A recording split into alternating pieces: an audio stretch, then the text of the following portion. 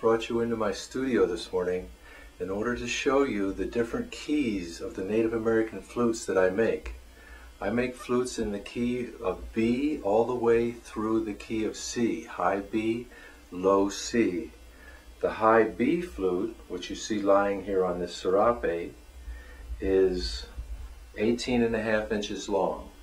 The C flute on the other end of the spectrum is 30 inches long.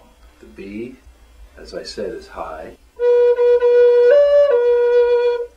and the C at the other end is very low.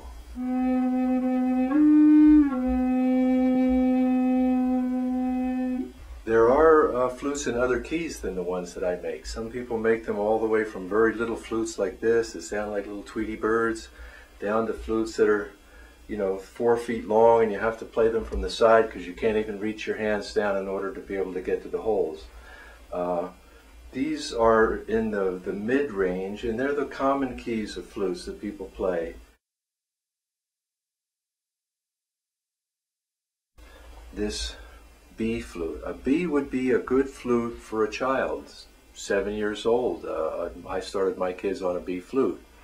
As you can see, for an adult, the fingers are a little crowded together, but it's still very doable.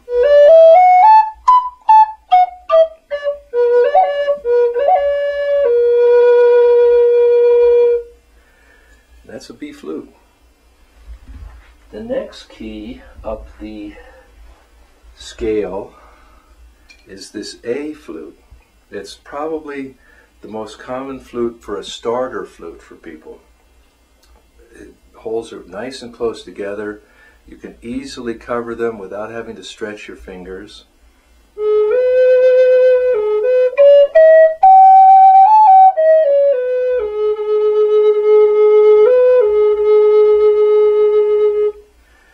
So that's a nice little A flute. The next key that I make, and there's a G sharp between the A and the G. I don't make a G sharp. It's a very uncommon key, and there's no demand for it, so I don't really make them, except on special order sometimes.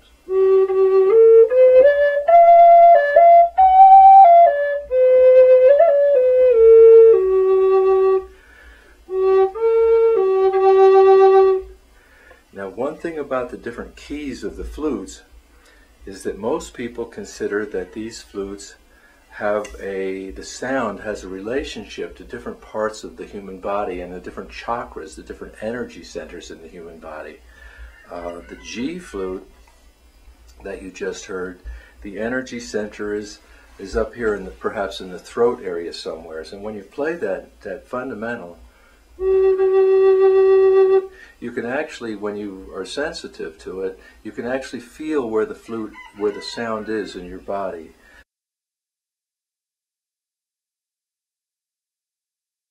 This flute is an F sharp. That F sharp flute is considered to be in the heart chakra area of the body. It's the most common key of the Native American flute. The holes are relatively close together.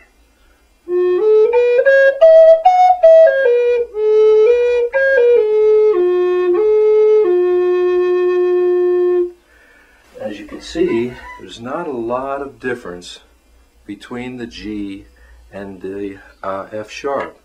And you notice that the holes become slightly farther apart as the keys go lower. The flute's a little bit longer and the holes are a little farther apart, which makes it a little bit more difficult for a beginner to play the F sharp than the G. But as you can see, maybe 1/4 of an inch difference, nothing that presents an insurmountable barrier. The next flute key that I make is this F. And with the F,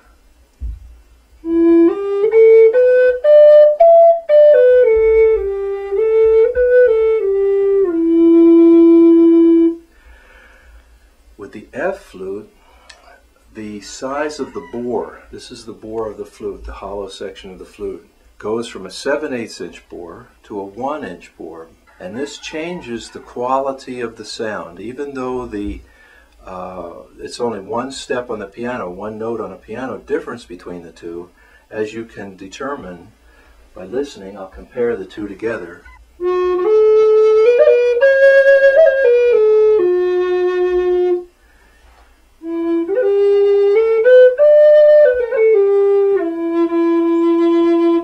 You get a bigger, rounder, fuller kind of a sound.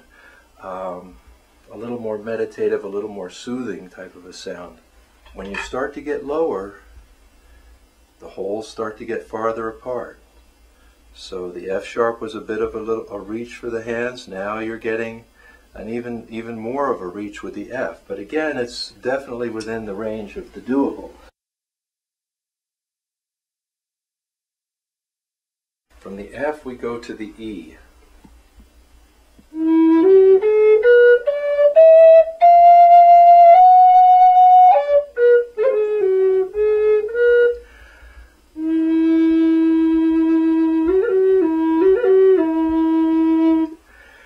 And the area of the body that the E is affecting is getting down here in the solar plexus. We're descending. The lower the note, the more we get down towards the root of the body.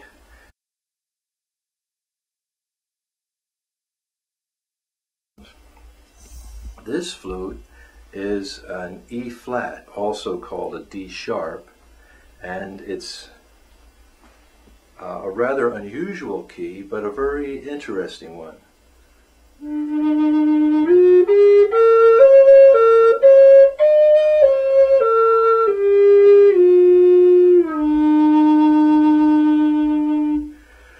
For me, the scale in a E flat flute is very melancholy. This is a very almost a sad kind of a sound.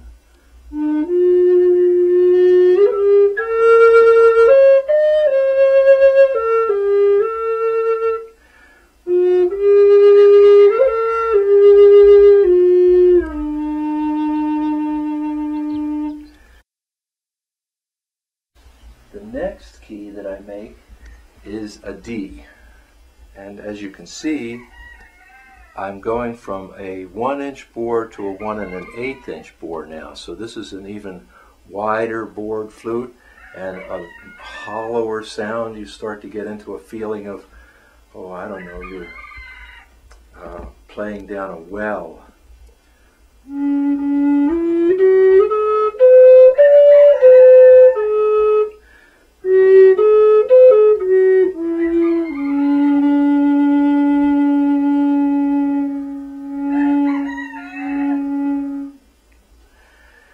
And as you can see, now we're talking about a pretty big flute here, and on my fingers are, making a good stretch in comparison, for example, to this F sharp. You can see how the holes are really starting to, become farther apart. Big one here, a C, and the C is demanding even for me.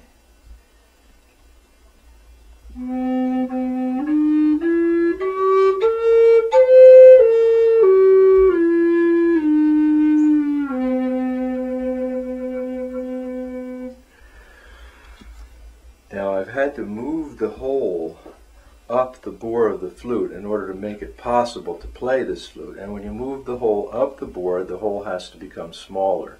So that creates sometimes a bit of a drop-off in the tonal volume between the fundamental note and the second note. Just a little bit here. This flute sounds pretty good. So anyhow, here you have it. A range of keys and a range of sounds, of course, and you can start at one end, most people do, with a G or an A, and then as your flexibility and your sensitivity develops, because the lower keyed flutes are harder to play than the upper keyed flutes. They just a little more sensitive to breath pressure. Of course, the finger stretch is a little greater. So it's something that people usually graduate into as time goes by. I hope this has helped you to gain a little bit more understanding about the different flutes and the different flute keys. I look forward to talking to you again sometime. Thank you.